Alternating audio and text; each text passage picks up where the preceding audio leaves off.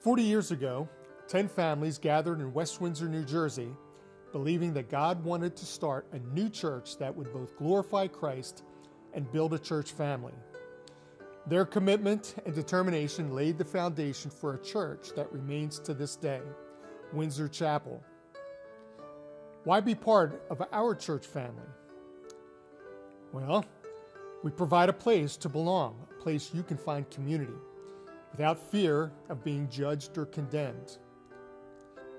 We help you become rooted and grounded in the truth of God's Word and provide a place to develop your spiritual and moral compass.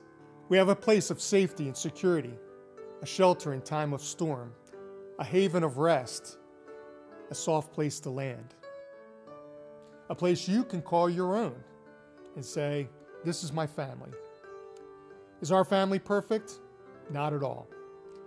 When you get to know us, you will discover that we are just like you, regular folks. Many have faced the same hardships that you have faced, or perhaps are facing.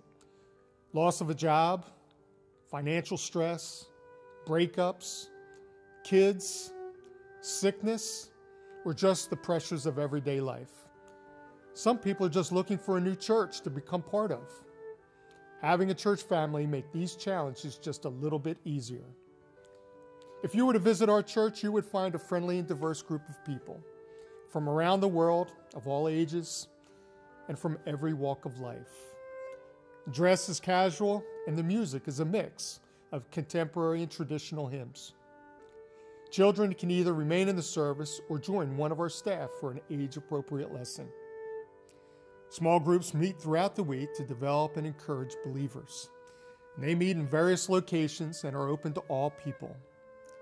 As lead pastor of Windsor Chapel, I want to personally invite you to attend our next Sunday morning worship. We start at 9:30 and are done promptly by 11. Take a moment to introduce yourself before you leave.